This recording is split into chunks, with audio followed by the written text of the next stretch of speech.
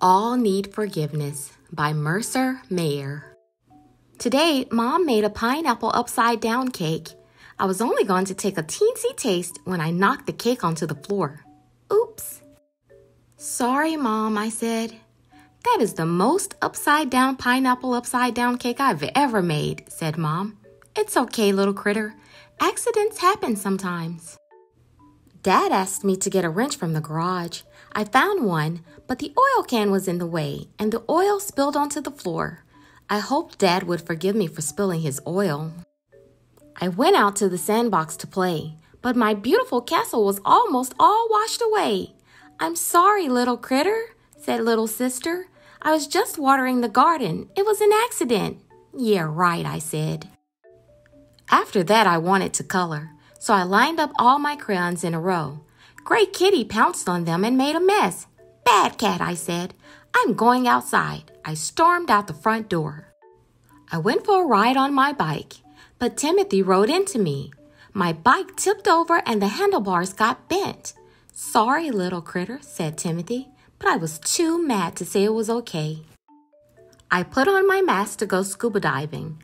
All I needed was my snorkel, but I couldn't find it anywhere. Then Dog jumped into the tub. He had the snorkel in his mouth and it was all chewed up. Bad dog, I said. At the bus stop, Gabby was trying out my new yo-yo and she got the string all tangled. I didn't mean to, little critter, she said. I'm never letting you play with my toys again, Gabby, I said. At lunch, I was about to eat my yummy chocolate chip cookie when Henrietta bumped into the table and it fell onto the floor. It broke into 1,000,000 pieces.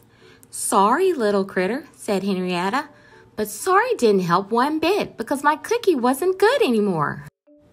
Then at the dress rehearsal for our play, I waved my arms a little too hard and knocked over the candy house. Gabby and Gator tripped over it, and so did Henrietta.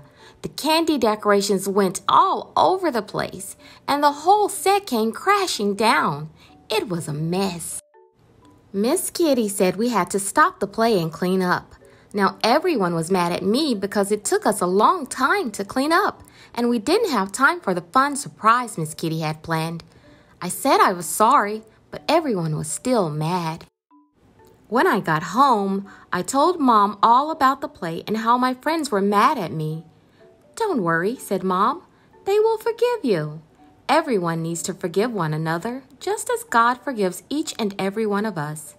And when we forgive someone who's done something wrong, it makes us feel better too. Try it, you'll see. I went out to my treehouse to think.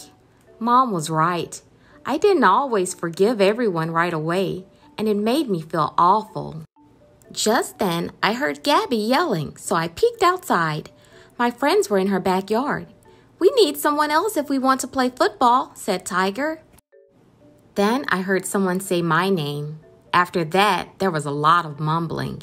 It sounded like mad mumbling. I figured they were still mad and they weren't going to forgive me. I heard Gabby call my name. I peeked out again. All my friends were in my yard and little sister was pointing right at the treehouse. All my friends asked me to play. They had forgiven me, and now we were all going to have fun. We played a great game of football and nobody got mad at anybody. We all need forgiveness, just like Mom said. It's the only way everyone can be happy. The end.